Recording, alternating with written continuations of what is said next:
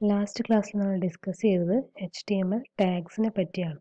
അപ്പോൾ അതിലൊരു ടാഗായ ഹെഡിങ് ടാഗിനെ പറ്റിയാണ് നെക്സ്റ്റ് പറയുന്നത്. അപ്പോൾ ഹെഡിങ് ടാഗ് നമ്മൾ നേരത്തെ പറഞ്ഞിട്ടുണ്ടായിരുന്നു. ഹെഡിങ് ടാഗ് H1 മുതൽ H6 വരെ 6 ടാഗ്സ് അവൈലബിൾ ആണ്. ആ 6 ടാഗ്സിനും ഡിഫറെൻറ്റ് സൈസാണ് ഉണ്ടാവുക. അതിലേറ്റവും ഹൈലൈറ്റ് ചെയ്തിട്ട് വരുന്ന സൈസ് എന്ന് പറയുന്നത് ഹെഡിങ് 1 H1ൻ്റെ സൈസാണ് ഏറ്റവും ഹൈലൈറ്റ് ചെയ്തിട്ട്. നോക്കുക, H1 അതായത് H1 ടാഗിൻ്റെ സ്റ്റാർട്ടിംഗ് ടാഗ് ഉണ്ട്, എൻഡിങ് ടാഗ് ഉണ്ട്. H2 tag starting tag, ending tag, അങ്ങനെ H3, H4, H5, H6 6 tags കൊടുത്തിട്ടുണ്ട്. കറസ്പോണ്ടിങ് എല്ലാ ടാഗ്സിൻ്റെയും എൻഡിങ് ടാഗ്സും കൊടുത്തിട്ടുണ്ട്. ഇതൊരു HTML പ്രോഗ്രാമാണ്. HTML പ്രോഗ്രാം എപ്പോഴും HTML സ്റ്റാർട്ടിംഗ് ടാഗിൻ്റെയും എൻഡിങ് ടാഗിൻ്റെയും ഉള്ളിലായിരിക്കും എഴുതിയിട്ടുണ്ടാവുക. നമുക്ക് ഡിസ്പ്ലേ ചെയ്യേണ്ട വെബ് പേജിൻ്റെ ഉള്ളിൽ ഡിസ്പ്ലേ ചെയ്യേണ്ട കണ്ടൻസ് എപ്പോഴും ബോഡി ടാഗിൻ്റെ ഉള്ളിലായിരിക്കും ഉണ്ടാവുക. ബോഡീൻ്റെ ഓപ്പണിംഗ് ടാഗ് ഇവിടെയുണ്ട്, ബോഡിയുടെ ക്ലോസിംഗ് ടാഗ് ഇവിടെയുണ്ട്. ഇനി ഈ പ്രോഗ്രാമിൻ്റെ ഔട്ട്പുട്ട് എങ്ങനെയാണ് വരിക നോക്കാം. ഔട്ട്പുട്ട് ചെക്ക് ചെയ്യാം. ദാ H1 tag heading tag first describe ചെയ്തിരിക്കുന്ന H1 ടാഗാണ്. H1 ടാഗിൻ്റെ ഉള്ളിൽ കൊടുത്തിരിക്കുന്ന കണ്ടന്റ് ആണ് ഹെഡിങ് 1 എന്നുള്ളത്. അതാണ് ഏറ്റവും ഹൈലൈറ്റ് ചെയ്തിട്ട് ഡിസ്പ്ലേ ചെയ്തിട്ടുള്ളത്. പിന്നെ ഓരോ H2, H3, H4, H5, H6 വരുന്നതിന് സൈസ് ഡിക്രീസ് ചെയ്ത് വരുന്നത് നിങ്ങൾക്ക് ഔട്ട്പുട്ടിൽ കാണാൻ വേണ്ടി പറ്റും. അപ്പോൾ നമ്മൾ HTML ടാഗ്സിനെ പറ്റിയാണ് പറഞ്ഞുകൊണ്ടിരുന്നത്. HTML ടാഗിന് സ്റ്റാർട്ടിംഗ് ടാഗും എൻഡിങ് ടാഗും ഉണ്ടാവുമെന്ന് നമ്മൾ പറഞ്ഞു. അതുപോലെ തന്നെ സ്റ്റാർട്ടിംഗ് ടാഗ് മാത്രമുള്ള ടാഗ്സും ഉണ്ടാവുമെന്ന് പറഞ്ഞു. അപ്പോൾ empty HTML എലമെന്റ് എന്ന് പറഞ്ഞാൽ സ്റ്റാർട്ടിംഗ് ടാഗ് മാത്രമുള്ള HTML ടാഗ്സിനെയാണ് empty HTML elements എന്ന് പറയുന്നത്. അപ്പോൾ HTML elements with no content are called empty elements. അപ്പോൾ അതിനൊരു എക്സാമ്പിളാണ് നമ്മൾ കാണിച്ചു തരാം. BR എന്ന് പറയുന്ന ടാഗ്. BR ടാഗ് എന്ന് പറഞ്ഞാൽ ലൈൻ ബ്രേക്ക് കൊടുക്കാൻ വേണ്ടിയിട്ട് കൊടുക്കുന്നതാണ്. അതായത് നമ്മൾ സ്ലാഷ് എന്ന് പറഞ്ഞ സാധനം കൊടുക്കലുണ്ട് അല്ലേ പ്രോഗ്രാമിൻ്റെ അകത്ത് ന്യൂ ലൈൻ വരാൻ വേണ്ടിയിട്ട്. അതുപോലെ ഒരു ലൈനിൻ്റെ അകത്ത് നിന്ന് അടുത്ത ലൈനിലേക്ക് ഒരു ലൈൻ ബ്രേക്ക് കൊടുക്കാൻ വേണ്ടി യൂസ് ചെയ്യുന്ന ടാഗാണ് BR. ഈ BR ടാഗിന് ക്ലോസിംഗ് ടാഗ് ഉണ്ടാവില്ല. പിന്നെ പറയുന്ന ഒരു ഇമ്പോർട്ടൻറ്റ് കാര്യം എന്ന് പറഞ്ഞാൽ HTML എന്ന് പറയുന്നത് നോട്ട് കേസ് സെൻസിറ്റീവ് ആണ്.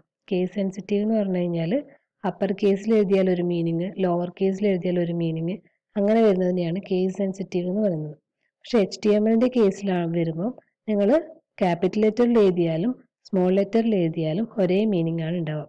അതായത് ഒരു പാരഗ്രാഫ് ടാഗിനെ നിങ്ങൾ ക്യാപിറ്റൽ P എന്ന് റെപ്രസെൻറ്റ് ചെയ്താലും സ്മോൾ p എന്ന് റെപ്രസെൻറ്റ് ചെയ്താലും സെയിം മീനിങ് തന്നെയാണ് ഉണ്ടാവുക. നെക്സ്റ്റ് ഇമ്പോർട്ടൻ്റ് ആയിട്ടുള്ളൊരു ടോപ്പിക്കാണ് HTML ആട്രിബ്യൂട്ട് എന്ന് പറയുന്നത്.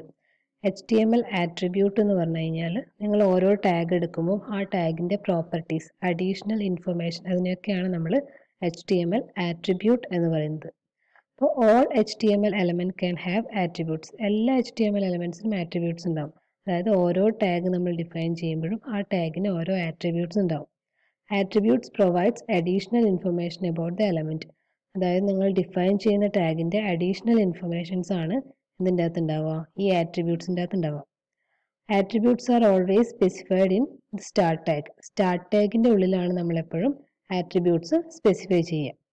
Attributes usually come in name value pair, like name equal to value. അതായത് നമ്മളിപ്പോൾ ഒരു ടാഗ് ഡിഫൈൻ ചെയ്യുന്ന സമയത്ത് ടാഗിൻ്റെ നെയിം ആദ്യം ഡിഫൈൻ ചെയ്യും.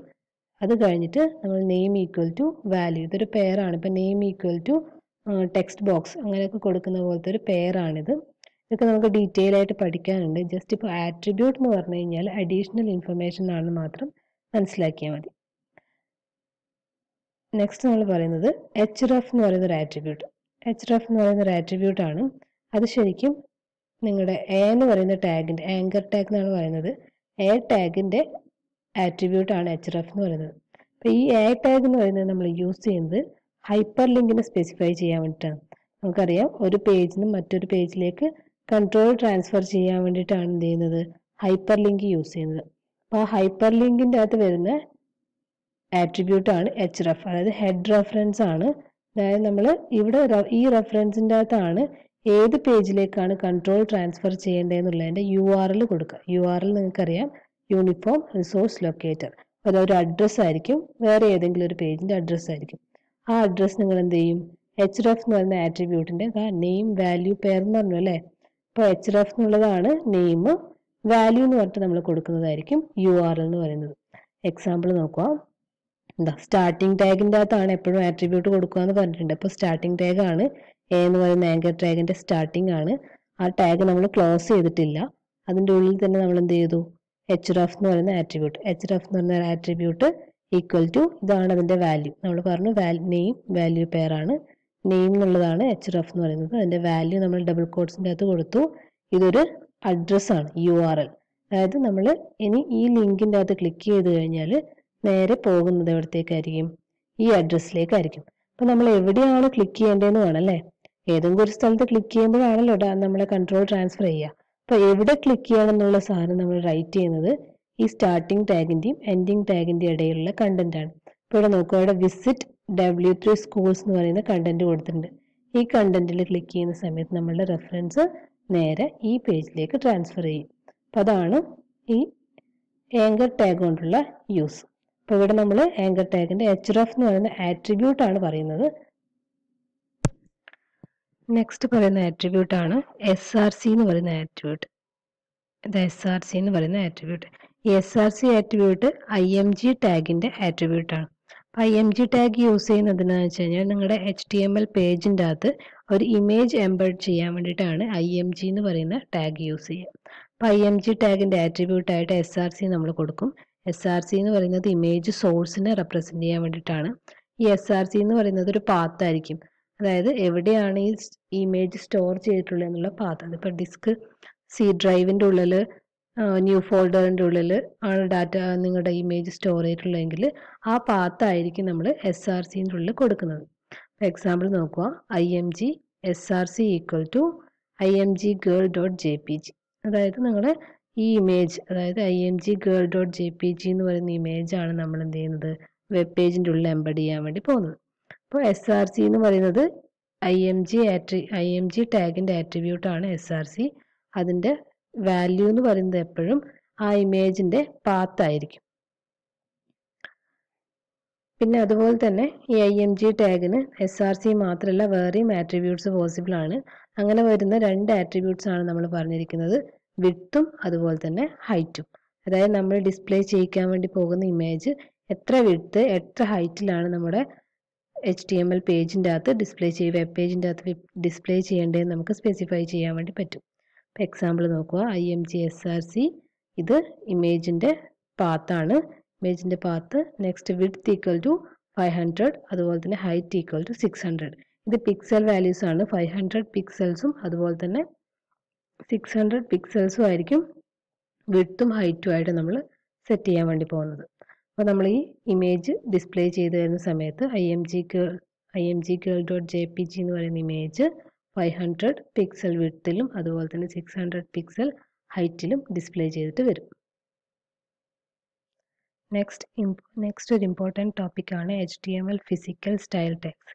എപ്പോഴും എക്സാമിനൊക്കെ ചോദിക്കുന്നതാണ് ഫിസിക്കൽ സ്റ്റൈൽ ടാഗ്സ് എന്നുള്ള ടോപ്പിക്. അപ്പോൾ ഫിസിക്കൽ സ്റ്റൈൽ ടാഗ്സ് യൂസ് ചെയ്യുന്നത് എന്താണെന്ന് വെച്ച് കഴിഞ്ഞാൽ നിങ്ങളുടെ വെബ് പേജിലെ കണ്ടന്റിന്റെ ടെക്സ്റ്റിന്റെ അപ്പിയറൻസ് സെറ്റ് ചെയ്യാൻ വേണ്ടിയിട്ടാണ് നമ്മൾ എന്ത് ചെയ്യുന്നത്, ഫിസിക്കൽ സ്റ്റൈൽ ടാഗ്സ് യൂസ് ചെയ്യുന്നത്. നമുക്കറിയാം കൂടുതൽ ഇമ്പോർട്ടൻ്റ് ആയിട്ടുള്ള സാധനം എന്നല്ല, ബോൾഡ്, ഇറ്റാലിക്സ്, അണ്ടർലൈൻ അതുപോലത്തുള്ള സെറ്റിങ്സ് ചെയ്യാൻ വേണ്ടിയിട്ടാണ് ഫിസിക്കൽ സ്റ്റൈൽ ടാഗ്സ് യൂസ് ചെയ്യുന്നത്. അപ്പോൾ നോക്കാം ഏതൊക്കെ ഫിസിക്കൽ സ്റ്റൈൽ ടാഗ്സ് ആണ് നമുക്ക് HTML പ്രൊവൈഡ് ചെയ്തിട്ടുള്ളത് നോക്കാം.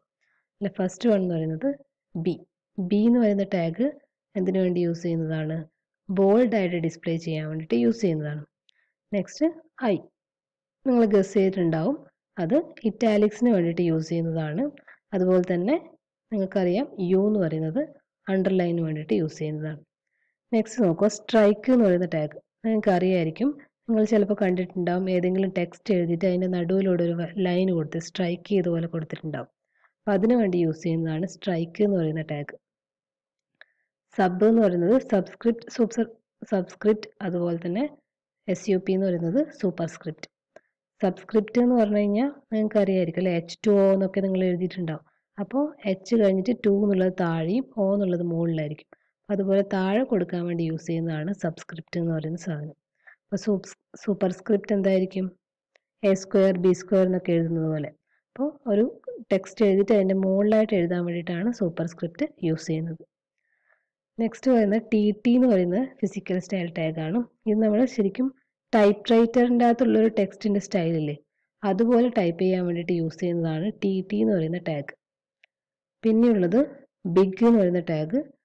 നിങ്ങൾ H1 എന്ന് പറഞ്ഞ ഹെഡിങ് ടാഗ് കണ്ടിട്ടുണ്ടല്ലേ, എന്താ അതിനൊരു കറസ്പോണ്ടിങ് ആയിട്ടുള്ളൊരു സൈസ് ഉണ്ട്. അതുപോലെ ബിഗ് എന്ന് പറയുന്ന ടാഗിന് ഒരു കറസ്പോണ്ടിങ് സൈസ് ഉണ്ട്. ആ സൈസിലായിരിക്കും അവിടെ കൊടുത്തിരിക്കുന്ന ടെക്സ്റ്റ് ഡിസ്പ്ലേ ചെയ്ത് വരുന്നത്. അതുപോലെ തന്നെ സ്മോൾ എന്ന് പറഞ്ഞു കഴിഞ്ഞാൽ സ്മോളിനൊരു സൈസ് അവർ സ്പെസിഫൈ ചെയ്തിട്ടുണ്ടാകും. ആ സൈസിലായിരിക്കും നമ്മുടെ ടെക്സ്റ്റ് ഡിസ്പ്ലേ ചെയ്തിട്ട് വരുന്നത്. സ്ട്രൈക്ക് ടാഗ് നമ്മളിവിടെ പറഞ്ഞിട്ടുണ്ട്, ഒരു കണ്ടന്റ് കൊടുത്തിട്ട് അതിൻ്റെ മുകളിലൂടെ ഒരു സ്ട്രൈക്ക് കൊടുക്കാൻ വേണ്ടിയിട്ടാണ് സ്ട്രൈക്ക് ടാഗ് യൂസ് ചെയ്യുന്നത്. അപ്പോൾ സ്ട്രൈക്ക് ടാഗ് കൊടുത്തു കഴിഞ്ഞാൽ സ്ട്രൈക്ക് എന്നുള്ള സ്റ്റാർട്ടിങ്ങിൻ്റെയും അതുപോലെ തന്നെ സ്ട്രൈക്ക് എന്ന് പറഞ്ഞ എൻഡിങ് ടാഗിൻ്റെ ഉള്ളിൽ നിങ്ങളിപ്പോൾ ടാഗ് ആൻഡ് ഇറ്റ്സ് എന്നുള്ള കണ്ടന്റ് ഉണ്ട്. ആ കണ്ടന്റ് എന്ത് വരും, സ്ട്രൈക്ക് ചെയ്തിട്ടായിരിക്കും ഡിസ്പ്ലേ ചെയ്തിട്ട് വരിക. നോക്കുക, ബി എന്ന് പറഞ്ഞു കഴിഞ്ഞാൽ ബോൾഡിന് വേണ്ടിയിട്ട് ഐ, ഇറ്റാലിക്സിന് വേണ്ടിയിട്ട് സ്ട്രൈക്ക് ചെയ്യാൻ വേണ്ടിയിട്ട് സബ് എന്നുള്ളത് സബ്സ്ക്രിപ്റ്റ് ആയിട്ട് എഴുതാൻ വേണ്ടിയിട്ട്, SUP എന്ന് പറയുന്നത് സൂപ്പർ സ്ക്രിപ്റ്റ് ആയിട്ട് എഴുതാൻ വേണ്ടിയിട്ട്, TT എന്ന് പറയുന്നത് ടൈപ്പ് റൈറ്റർ സ്റ്റൈലിലുള്ള റൈറ്റിങ്ങിന് വേണ്ടിയിട്ട്, U എന്ന് പറയുന്നത് അണ്ടർലൈനിന് വേണ്ടിയിട്ട്, ബിഗ് എന്ന് പറയുന്നത് ടെക്സ്റ്റിനെ കറസ്പോണ്ടിങ് ബിഗ് സൈസ് ആക്കാൻ വേണ്ടിയിട്ട്, സ്മോൾ എന്ന് പറയുന്നത് ടെക്സ്റ്റിനെ കറസ്പോണ്ടിങ് സ്മോൾ സൈസ് ആക്കാൻ വേണ്ടിയിട്ട്. ഇത് ഫിസിക്കൽ സ്റ്റൈൽ ടാഗിൻ്റെ ജസ്റ്റ് ഒരു എക്സാമ്പിളാണ്. നോക്കുക, HTML body, this text is normal, just ഒരു നോർമൽ ടെക്സ്റ്റ് പ്രിൻ്റ് ചെയ്യാൻ വേണ്ടി യൂസ് ചെയ്യുന്നതാണ്. നെക്സ്റ്റ് നോക്കുക, സ്ട്രോങ് എന്ന് പറയുന്ന ഫിസിക്കൽ സ്റ്റൈൽ യൂസ് ചെയ്തിട്ടുണ്ട്. ദിസ് ടെക്സ്റ്റ് ഈസ് ഇമ്പോർട്ടൻറ്റ്, എന്നിട്ട് എന്ത് ചെയ്തു, സ്ട്രോങ് എന്ന് പറയുന്ന ഫിസിക്കൽ സ്റ്റൈൽ ടാഗ് ക്ലോസ് ചെയ്തു. ബി എന്തിനു വേണ്ടിയിട്ടായിരുന്നു, ബോൾഡ് ചെയ്യാൻ വേണ്ടിയിട്ട് ബി എന്ന് പറയുന്ന ടാഗ് യൂസ് ചെയ്തിട്ടുണ്ട്. ദിസ് ടെക്സ്റ്റ് ഈസ് ബോൾഡ് എന്ന് പറഞ്ഞ കണ്ടന്റ് ആണ് കൊടുത്തിരിക്കുന്നത്, ബി ടാഗ് ക്ലോസ് ചെയ്തിട്ടുണ്ട്. ഐ ഇറ്റാലിക്സിന് വേണ്ടിയിട്ടാണ്, അപ്പോൾ ദിസ് ടെക്സ്റ്റ് ഈസ് ഇറ്റാലിക് എന്ന് കൊടുത്തിട്ടുണ്ട്, ഐ ക്ലോസ് ചെയ്തിട്ടുണ്ട്. സ്മോൾ എന്ന് പറയുന്ന സ്റ്റൈൽ യൂസ് ചെയ്തിട്ടുണ്ട്. This is some smaller text, എന്നിട്ട് സ്മോൾ എന്ന് പറയുന്ന ടാഗ് ക്ലോസ് ചെയ്തു. പിന്നെ പാരഗ്രാഫ് ഓപ്പൺ ചെയ്തിട്ടുണ്ട്. Do not forget to by mark എന്ന് പറയുന്ന ഫിസിക്കൽ സ്റ്റൈൽ ടാഗ് നമ്മൾ ലിസ്റ്റ് ചെയ്തതിൻ്റെ അകത്ത് ഇതുണ്ടായിരുന്നില്ല. അപ്പോൾ എന്നിട്ട് എന്ത് ചെയ്തു, മിൽക്ക് എന്ന് പറയുന്ന ഡാറ്റ അതിൻ്റെ ഇടയിൽ കൊടുത്തിട്ടുണ്ട്, മാർക്ക് ക്ലോസ് ചെയ്തു. എന്നിട്ട് ടുഡേ. അതുപോലെ തന്നെ ദിസ് ഈസ് സബ് എന്ന് പറയുന്ന ടാഗ്, എന്നിട്ട് സബ്സ്ക്രിപ്റ്റ് ചെയ്യാൻ വേണ്ടി സബ്സ്ക്രിപ്റ്റഡ് എന്ന് കൊടുത്തിട്ടുണ്ട്, അത് ക്ലോസ് ചെയ്തു, പി ക്ലോസ് ചെയ്തു. അതുപോലെ തന്നെ this is SUP super script ചെയ്യാൻ വേണ്ടിയിട്ടാണ്, സൂപ്പർ സ്ക്രിപ്റ്റഡ് എന്ന് പറയുന്നതാണ് കണ്ടന്റ്, അത് ക്ലോസ് ചെയ്തു. ദെൻ പാരഗ്രാഫ് ക്ലോസ് ചെയ്തു. നമ്മുടെ ബോഡി ഓപ്പൺ ചെയ്തിട്ടുണ്ട്, ബോഡി ക്ലോസ് ചെയ്തു. അഗെയിൻ HTML ഓപ്പൺ ചെയ്തിട്ടുണ്ട്, HTML ക്ലോസ് ചെയ്തു. ഇനി ഇതിൻ്റെ ഔട്ട്പുട്ട് നോക്കാം. ഫസ്റ്റ് നമ്മൾ ദിസ് ടെക്സ്റ്റ് ഈസ് നോർമൽ എന്ന് പറഞ്ഞിട്ട് ജസ്റ്റ് ഒരു പാരഗ്രാഫ് കൊടുത്തിട്ടുണ്ടായിരുന്നു. ദെൻ കൊടുത്തത് സ്ട്രോങ് എന്ന് പറയുന്ന ഫിസിക്കൽ സ്റ്റൈൽ. അപ്പോൾ സ്ട്രോങ് കൊടുത്തപ്പോൾ എന്ത് കിട്ടി, ആ ഇതേ ടെക്സ്റ്റിന് ഇത്രയും ബോൾഡും അതുപോലെ തന്നെ ഇത്രയും സൈസും ഇൻക്രിമെൻ്റ് ചെയ്തിട്ടാണ് സ്ട്രോങ് എന്ന് പറയുന്ന സ്റ്റൈൽ ടാഗ് പ്രിൻ്റ് ചെയ്യുന്നത്. പിന്നെ ജസ്റ്റ് ബോൾഡ് എന്ന് കൊടുത്തപ്പോൾ ബോൾഡ് ചെയ്തിട്ട് മാത്രം പ്രിൻ്റ് ചെയ്തു. ഇറ്റാലിക്സ് നോക്കുക, നമ്മൾ കൊടുത്തിരിക്കുന്ന ടെക്സ്റ്റിനെ ഇറ്റാലിക്സ് ചെയ്തു. സ്മോൾ എന്ന് പറയുന്ന സ്റ്റൈൽ ടാഗ് എന്ത് ചെയ്തു, ആ കൊടുത്തിരിക്കുന്ന ടെക്സ്റ്റിനെ സ്മോൾ സൈസിൽ പ്രിൻ്റ് ചെയ്യിച്ചു. ബിഗ് ആണ് കൊടുത്തിരുന്നത്, ബിഗ് സൈസിൽ പ്രിൻ്റ് ചെയ്യിക്കുമായിരുന്നു. പിന്നെ സബ്സ്ക്രിപ്റ്റഡ് എന്ന് കൊടുത്തുകൊണ്ട് സബ്സ്ക്രിപ്റ്റഡ് എന്ന് പറയുന്ന ടെക്സ്റ്റാണ് നമ്മൾ സബ്സ്ക്രിപ്റ്റ് ചെയ്യാൻ കൊടുത്തിരിക്കുന്നത്. അത് നോക്കുക, നോർമൽ ടെക്സ്റ്റിൻ്റെ ലെവലിൽ നിന്ന് താഴെയാണ് എഴുതിയിരിക്കുന്നത്. അതുപോലെ സൂപ്പർ സ്ക്രിപ്റ്റ് നോക്കുക, നോർമൽ ടെക്സ്റ്റ് ലെവലിൽ നിന്ന് മുകളിലാണ് എഴുതിയിരിക്കുന്നത്. അപ്പോൾ ഇത്രയാണ് ഫിസിക്കൽ സ്റ്റൈൽ ടാഗ്സും. അപ്പോൾ ടാഗ്സും അതിൻ്റെ എക്സാമ്പിൾ ഇമ്പോർട്ടൻ്റ് ആണ്, എപ്പോഴും എക്സാമിന് ചോദിക്കുന്നതാണ്.